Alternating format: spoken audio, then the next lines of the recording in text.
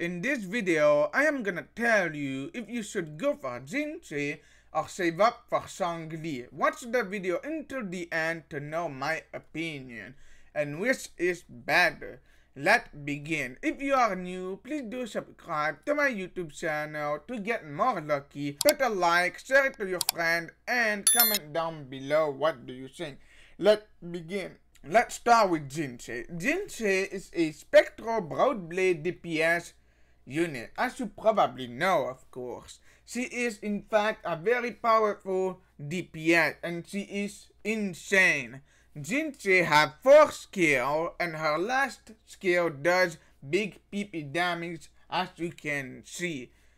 Overall, Jinhsi have a very free-to-play friendly team such as Mortefi, Yuanwu, Baizi, etc. And you will need to build her forte to the max in order to do the maximum damage with that team that I just mentioned. She is fun to play and very meta unit as well. She and meta for the future to come as well. She can help you clear things faster. Now let's talk about her pros and cons. Her pros are she have a very free-to-play team. She is easy to understand. She is fun to play, of course. She is insane in terms of DPS. Now let's talk about her cons. The only con that I give her is you are gonna need some kind of broadblade weapon, but there's not that many free-to-play options, which is an issue for her now, especially the game release. There's not that many free-to-play broadblade weapon for her. Now let's talk about Changli. Changli is a fusion DPS sword unit and she is a phoenix girl.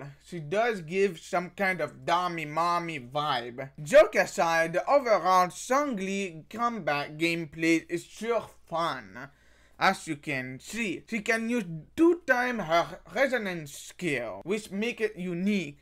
Her ultimate literally summon a phoenix, and also she have 4 different appearances depending on her forte, which is cool. Now let's talk about her pros and cons. Changli pros is she's a dummy mommy. She have a very cool combat animation. She is a waifu, very hot waifu. Her character appearance does change from time to time depending on the forte, which I like it. And she is a phoenix girl and she's fun to play if you did try the trial. Now let's talk about her cons.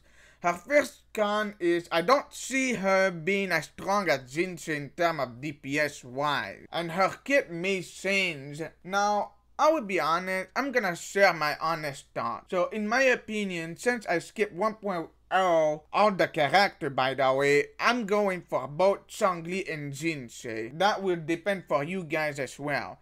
But if you are into waifu over meta, then I would suggest you to go for Changli because she's mommy and she's hot, depending on what your tastes are. But if you care about meta, I think Jinhsi is the top priority to get because of her insane damage output. She literally does 100,000 damage with her last skill. This is insane. And I don't think Changli can out DPS with her the way she is now. So that's pretty much all for it. If you are a Changli main or a future Changli main, tell me in the comment. If you are a Jinhsi main, tell me in the comment. Tell me which one you would go for. And please do subscribe to my YouTube channel. That would mean a lot. Anyway, bye bye.